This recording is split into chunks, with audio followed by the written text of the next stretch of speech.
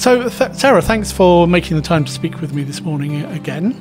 And obviously, as a co-founder of TUCC and the creator of Sarah's Attic and a familiar face to lots of us from the BBC, as a maker, as a creative, where do you get your inspiration from? What drives you? What makes you do what you do? I just love what I do because I'm being creative, was what you said. I mean, I've always been creative, even since I was like a young child, really. You know, I've always been making things. I've always been a very practical person. What I do now is basically working with old bits of furniture. I love working with old things. I love also the environmental impact, well, not impact that we're having. Sort of reducing the impact and the footprint. Yes, yeah, exactly, yeah. So what does it feel like when you've transformed something, when you've upcycled it and it's completely different to how you started, or it's that wow moment? You know, some of the pieces you've done with the BBC on Money for Nothing. Money for Nothing, yeah. Yeah, you know, some of those pieces have been absolutely stunning. And how does that feel? What does that, you know, emotionally for you, or that type of thing, rather than the sort of physicality of it? I think the whole thing with upcycling, or taking something that's old, a bit worn, a bit battered, needing to be, you know, upgraded and, you know, restyled, it just gets so much reward from it, because you are making something old that wasn't being used into something new that people can actually use again. I mean, I think actually the best thing I like is when I'm working on commissions and you can get, you know, maybe somebody's brought you an old chair that she can actually remember sitting in it when she was, you know, or a grandchild when she 60 odd years ago, and it just holds so much sentimental value to her, and then she'll bring it to me. It doesn't look great, and then when she comes to collect it, she's in tears because it's just been transformed. So that is just so rewarding to get that kind of, you know, well, to get a reaction like that. Yeah, so it's partly you're doing good for the environment and the planet, if you like, partly that as you upcycle something, but particularly on commission work, that you've got that sort of emotional response from what you do, as you give things literally new breath of life, I guess. Yeah, you do. And I think it's also, there is a bit of a responsibility there too, because they've given you a piece of furniture that means a lot to them, and you've actually got to do it justice. And that's the kind of tricky bit, because there's always a little bit in my mind that says, oh, have I done the right thing? But then when you see the reaction of the customer when they come to collect it, it does actually, it's all worked out so far. Well, that's good. But I guess, you know, if it didn't have that challenge in there, that sort of sense of risk or danger, it probably that's probably part of the whole sense and the drive behind it. You know, if we do stuff that's so familiar, like a normal job, you become desensitized to it, I guess. Whereas I think if you're working with people in something that has that that sense of memory attached to an object, you've always got that responsibility, I guess, to make sure that you don't lose that moment, but you're still injecting new life, or you're changing something. And as we know, we've bought a couple of items from you, and they're lifting, you know, our fairly modern environment and putting something different into it. And I think that's one of the things that a lot of the pieces you have here and your other makers that you have, etc., really add into. So I think, you know, from our experience, what you're doing here through your work and the likes is quite special. There's a lot of people doing upcycling, but setting up that space for it to be, and being a sort of nearly a curation point for people's work, as well as a shop, as well as, you know, encouraging people to get into upcycling themselves. And then you've got a nice diversity here. No, definitely, yeah. And I think as well, I mean, it is good, like you say, to have the diverse range of kind of different styles here too, but it's also, again, going back to the tuck shop, giving employment to nearly 35 different makers out there. You know, they're all getting an income from it as well, so they're getting to kind of create and do something that they really want to do, but also making an income. No, which is great and really important, and the only way that sort of maker sector, if you like, has got any hope of continuing and being real, because the harsh reality is we've all got to pay the bills, we've all got to feed ourselves, etc. And, you know, even when you can do something that you love, you've still got to do that element of putting tea on the table, shall we say. Definitely. I mean, that's always in the back of my mind. I am so lucky that I get to do something that I love. But you do have to work hard at it. You know, I'm self-employed. It's not just, you know, Monday to Friday, 9 to 5. It is hours here, there, everywhere. It's working weekends. But the benefits of being self-employed and being able to do what I want is that I can basically, at certain times, do what I want. Which is always great. Yeah. Brilliant. So, Sarah, how long have you been sort of having this freedom in your life? And talk me through starting off, creating Sarah's Attic, moving over to here. Just give us a potted history. Okay, potted history of my designer life. I actually started way before Sarah's Attic or becoming an upcycler, because I've always been interested in design and making. So I've got a first honours degree in ceramic and glass design, which I was so interested in when I was younger.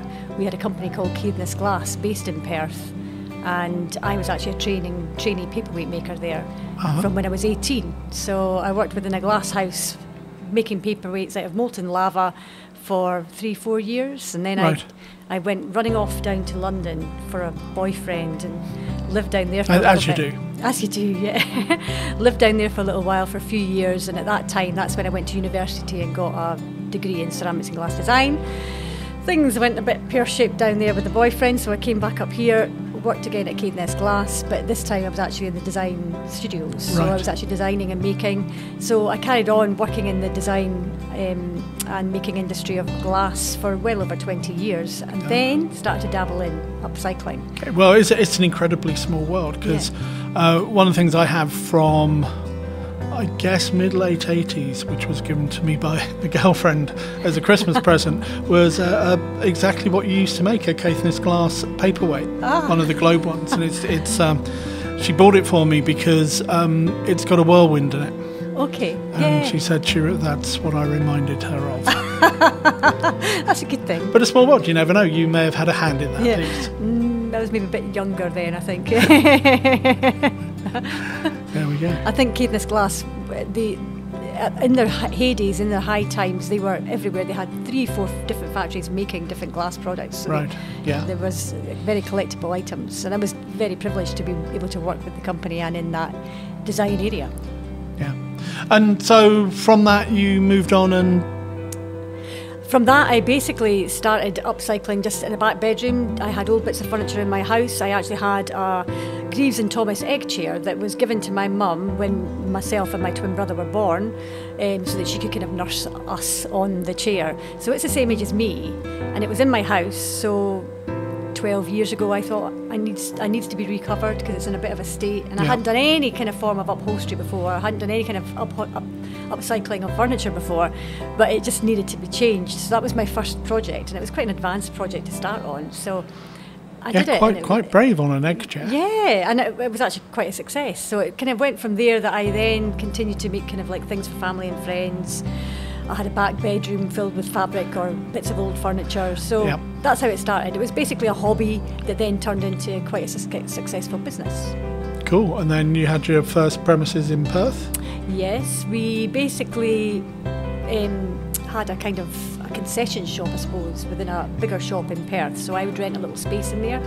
And it was really quite good to test the market, to see that people liked what I was doing and they actually wanted to buy my pieces. So we were there for about 2 years, and it was a success. But that's when we decided that we would need to find our own premises. So I moved into my own shop, and we were there for 3 years. And again, it was a great success. At that point, I'd started working with the BBC as well, so that helped business and promoting everything. No, cool. And then over to here. And then over to here, So I've been upcycling for probably about 12 years. Right. And now this is where we are in Tayside Upcycling and Craft Centre. Excellent. So, Sarah, obviously, I mean, you're a face that's well known to people who watch, I guess, daytime television or iPlayer. You're a regular contributor and a maker that's on the BBC through Money for Nothing. You've done some amazing pieces. Thank you. So how did that start? Well, how did you get in contact, or did the BBC discover you? They did actually discover me. Well, hey. I was still in my concession shop, the first shop that I actually had, and they had recorded, I think, one series previous. Right. And the production team were just scoping out and trying to find different makers, and they actually discovered my website, they found my Facebook page, so they got in touch with me and just asked if I wanted to be part of the show. So I had to do like, you know, kind of introductory kind of interview thing to make sure I came across okay, and then it's just been from there to there. So great. And I mean, how many times have you done a piece for that programme now? I think it's been about 35 episodes that I've actually been on. Wow. Now. Yeah, so it's quite a continuous. I mean, it's been 5 years, so it's been quite good, and they do 2 seasons each year. So the next time I'll probably be on, it's going to be about maybe a couple of months' time, I think. Right, and do you enjoy it, or do you find it stressful when the camera crew turns up? I think I would be lying if I didn't think the first few episodes that they recorded, I wasn't nervous, because I was terrified. Because you kind of think everything you're doing, they're filming. You know, if you make a mistake, that's it. And sometimes if you're working on something, you only get one shot at it, and they're actually recording that process. So it got quite nerve-wracking. But I think now, because I've done it for so long now, you do get kind of used to it. And me and the cameraman Martin we're like friends now. So it just makes it far more relaxing, just far more enjoyable, and I love it. Yeah, and I mean, knowing these crews that the BBC send out for some of these programmes, they're not as big as you might think as a crew. No, there's only me and Martin, that's it, so it's quite good. So it's just like mucking about with your friend, and there just happens to be a camera there, and you've got to do things 2 or 3 times, you know, to get it on record. Yeah, get the right take. Have no sneezes in the middle. Exactly, yeah. Or annoying garages beeping their horns in the background. I know, yeah, exactly, or cars going. That's the work environment you're in. It is, yeah, and we can't control whatever they do next door. So now that you're a bit more familiar with being behind the camera, in front of the camera, not behind the camera, is it something you're enjoying, or do you still find it, you know, unnatural? No, I really do enjoy it now. You do. You kind of get to a kind of stage when you kind of forget the camera's actually even there, and because you're actually doing something that you love doing, which is playing with bits of wood or, you know, upholstering a chair. It's just quite easy, really. And I do quite enjoy the projects that I get from Money for Nothing, because you do have to think completely outside the box. It's not like working on a chair that somebody brings you, because that's usually the kind of same kind of thing. But because it's for the TV, it's Money for Nothing, you have to, I think, create something that, you know, it's mind-blowing, you know, or as near to that as you can get. No, indeed, it needs the wow factor and the transformation factor. And it's probably nice to be involved in something where you've kind of got that nearly complete freedom, whereas you're not trying to meet somebody else's expectations. What happens with the piece? Exactly, yeah. Other than hopefully get it sold one way or another. Yeah, that's definitely it. There is complete freedom. It's somewhere I think that I can go to kind of take the next stage of my designing, because you are kind of learning a new process. For instance, you know, I'll try different things that I've never tried before, because I kind of feel like, well, I've got to, but then it's good, it makes it grow, I think. Yeah, so no disasters so far then? None so far. No, they've all kind of been okay. I mean, some of them might take a bit longer than what you think, because they film the process and they leave you, and then you're left here to actually complete the job, and some of those jobs have taken quite a while to get to the finished process. So you know fine well, in reality, if you're actually, you know, making that for a customer, they couldn't afford it because it'd just be too costly. Yeah. But I should have really said that, because that's a secret. I should. We might have to cut that piece out. No, it's okay. Cool. And I think that's quite a nice segue. So obviously when you first started working with the BBC, you had, I'll say, your own premises, not that these aren't your premises, and then you've moved over to TUCC. Tell us a little bit more about what's different between Sarah's Attic and TUCC, what you're really doing with that new brand. TUCC is completely different. I mean, it was basically founded by my husband Alfie. When we had the shop in Perth, which was just my shop, that was just me selling my pieces, upcycling furniture and whatever else. But Tayside Upcycling and Craft Centre is completely different, just because it is a not-for-profit community interest company, for one thing. Yeah. And the whole ethos of the business is to stop things going to landfill, and also to show people what they can do with old pieces of furniture. You don't have to throw things out. You know, we can either show you what to do, or we can do it for you. We're going to be starting workshops so they can learn themselves. You know, we've got all the paint and everything here that they can go home with and do their own project. So it's a completely different setup from what I had before. We did see, when I did have the shop, we had a number of different upcyclers who would come in and buy paint from me. So we knew there was people out there that wanted to do something. So we knew that we would be able to fill this place with different upcyclers doing different things, working in different mediums. Yeah, and you've got a very large number of people coming in and putting their product and their outcomes here. Yeah, I think it's probably about 35 different makers now, all using different products, whether it's furniture, or it could be upcycling wood, it could be upcycling metal, upcycling glass bottles. So it's really just a diverse mix of different media. Yeah, I mean, literally anything from chairs and cupboards and chest of drawers through to recycled, as you say, recycled bottles with, you know, copper tubing around them and really modern, funky lights, to clocks made out of spare parts from bicycles. Taking scrap pieces of wood and carving them. I mean, there are a huge diversity of the products that you've got here. And fairly consistently rotating through. Yeah, definitely. I mean, when something gets sold, that's it, it's gone. You know, it's not going to be repeated. So we like that, you know, having these kind of unique one-off pieces, if you like.